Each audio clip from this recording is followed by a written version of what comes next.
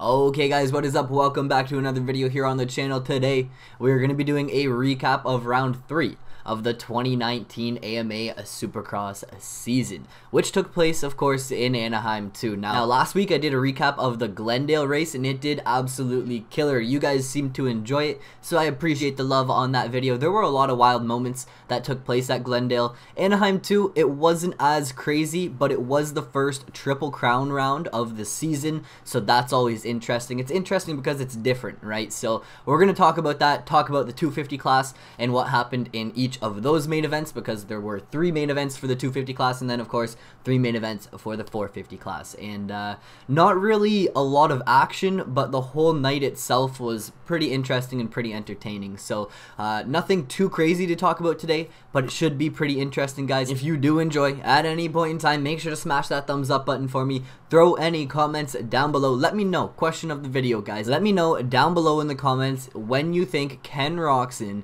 is going to get his first win. What round do you think Ken Roczen is gonna claim his first victory at? Let me know in the comments below. That's the question of the video.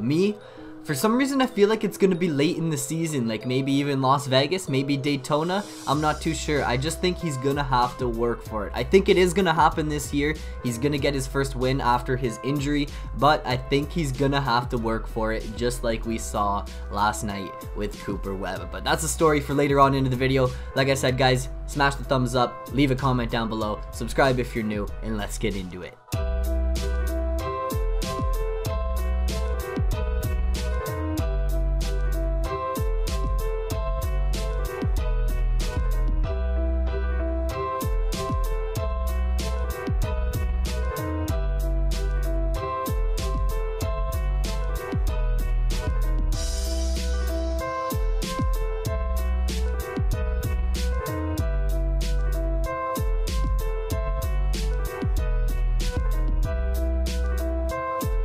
Don't forget, guys, there is the giveaway. If you want to enter the giveaway, all the information is in the little introduction cut screen. I don't even know what you want to call it, but all the info is in that screen for you to enter into the giveaway. So watch that, enter into the giveaway. Don't miss out, guys. Go buy your merch, join the Once Company. Oh, it's this side. Join the Once Company, oppose nothing, conquer everything. And now let's get into the recap. Okay, so we're gonna start off and talk about the 250 class. I'm just gonna run through like all of the main events real quick, just because like I said, it wasn't like Glendale. There weren't really any like huge crazy events that took place. So starting off in the 250 class, man, Adam Cianciarulo, what a guy, man. He could be a champion. He could 100% be a champion if the mistakes didn't cost him so much. He always gets good starts and then crashes or something just goes wrong. So 250 class moto number 1, AC actually gets out there and gets the whole shot. He was followed by the points leader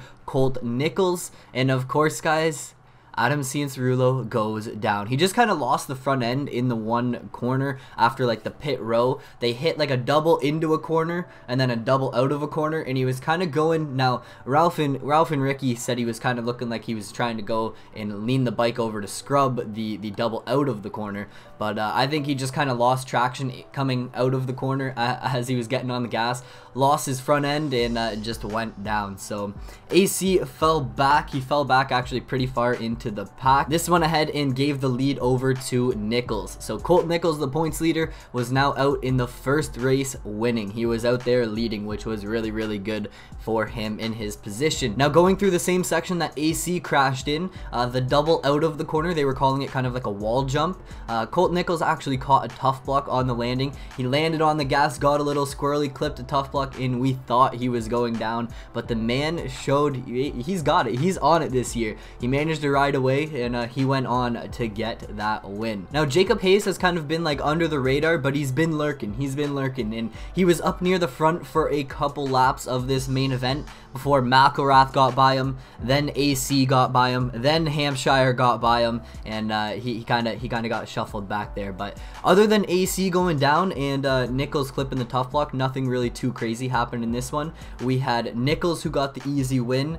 Ferrandez got an important P2 P2, like an important P2. That was huge for him. He's been struggling this year. And then Makaroth came in with a pretty huge P3 because we haven't really seen him up near the podium and up near the front yet this year. So it's cool to see him get up there and finish P3 in that first moto. And then AC fell all the way back to 4th. So he managed to finish 4th, but honestly, he probably should have won this one. Now moving on to race number 2. Who gets the whole shot? No one other than the man who needs it right now, Colt Nichols. He's showing he's got what it takes, guys. Like, he's showing he can get the starts. He's showing he can win races. But what happens? He gets sketchy in the whoops and actually kind of just leans the bike over in a corner. It wasn't a crazy crash. He was up right away. He only fell back to, I think, 3rd when he went down. And like I said, he just kind of got sketchy in the whoops and then just tipped over when he came into the berm. It looked like he really couldn't get his body positioning and everything ready for the corner, but he committed to the rut and it got the best of him. So at the end of 250 main event number 2, it was Dylan Ferrandis taking the win, Makaroth coming in and getting P2, showing he's probably going to be up there all night. And then Colt Nichols, of course, coming in 3rd after going down. So at this point, it was going to be interesting. Everyone was pretty close in points, including Makaroth, Ferrandis, and Colt Nichols. They were all really close in points, and going into the 3rd and final main event, it was going to be interesting. Now, just real quick, guys, I don't know if I really explained the Triple Crown format. So the way it is all of the qualifying is done during the day, and when it gets to the night show, each class has 3 main events. So the 250 class does 3 races, and the 450 class does 3 races. The way it works is it's Olympic scoring for the 3 races, and you want the lowest score at the end of the night. The points are then given out based off of the overall results. So say you go 1-1-1, you get 3 points on the night. You would pretty much win that class because no one can beat you. No one can get a lower score than 3 1s, and you would then get 1st overall on the night. So that's the way it works. Let's talk about 250 main event number 3. Now, this main event, like I said, nothing too crazy happened. Cottrell got the whole shot and then got sketchy. He got so sketchy, leading the pack in a rhythm section, kind of overjumped, kind of got cross-threaded, and when he landed, man, the bike took him for a wild ride. I don't know how he didn't go down. I don't know how no one hit him. Like, it was just crazy that he didn't crash. Like, it was just wild. He got super sketchy, and he did not crash. Legend, man. This gave AC the early lead. AC was right there, and like I said, the guy gets killer starts. Adam Cianciarulo gets killer starts. He just fades so much, and he has so many mistakes. We saw last weekend in Glendale, he dominated. He showed up and he did what he needed to do. Here this weekend in Anaheim, it was just a struggle. So AC was out in the early lead. Makaroth comes up and puts a clean pass on him. AC stood no chance and had nothing for him. And at the end of the main event, it was Makaroth, Adam Cianciarulo, and Dylan Ferrandis to round out the podium. Now, the overall result is where things get interesting. So, the overall was Shane Makaroth taking the win, Dylan Ferrandis coming in 2nd, and then Colt Nichols, the guy who looked like he was going to dominate all night long, coming in 3rd place. And these guys were super close in the overall results. The top 2, so Makaroth and Ferrandis, both had 6 points. They tied on the night, but the overall went to Makaroth because he had the better result later on in the night. He won the final moto, so that gives him the overall. Now, Ferrandis, he finished in 2nd, of course, tied with Makaroth, but like I said, Makaroth got that win. And then Nichols was right there with 8 points. 8 points, that's absolutely crazy. So if AC wasn't up there in the 3rd round, it would have been even closer. And actually, if Ferrandis got AC, he would have won. So crazy how things played out in the 250 class, but the 450 class, guys, oh man, I don't think it's what everyone expected. Let's talk about it. So to start things off in the 450 class, there's been a lot of talk about when Roczen is gonna win. When is Roczen gonna come out and get a win, get his first win back? He goes out there in the first main event and he gets the whole shot. Man leads the entire race. He got the whole shot, checked out, he led the entire race until a mistake on the last lap would allow Cooper Webb to get by. Cooper Webb was right there hanging with him the entire time. They kind of pulled away from the rest of the field, and Webb was putting the pressure on Roczen. Roczen, you know, was pretty much doing everything he could to stay in front of him, and on the last lap, Webb was just lurking. Webb seemed to really turn it on at the end of the race, and Roczen made one mistake in a rhythm section, and Webb dialed it. Webb nailed the line and got past him. So it was an easy pass.